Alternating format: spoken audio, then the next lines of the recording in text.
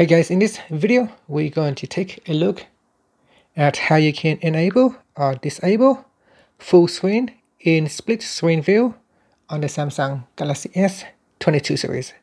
First, tap on the home button to go back to the home screen.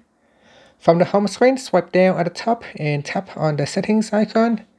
In settings, you want to go down and tap on advanced features. In here, go down and tap on lapse. Then you go down and tap on full screen in split screen view. This will allow you to turn the toggle button to on or off. Now if this is turned on, it can hide the status and navigation bars so you can see more of each app. So let's test it out. So I'm going to open up the first screen in split screen view, and then down here I can select another app. Alright, so now we have a split screen view, and you can see the navigation bar at the bottom is now gone, and the status bar at the top also gone.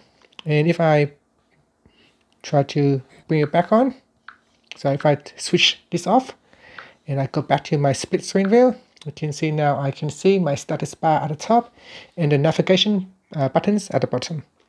And that's how you can turn it on or off on the Galaxy S22 series. Thank you for watching this video. Please subscribe to my channel for more videos.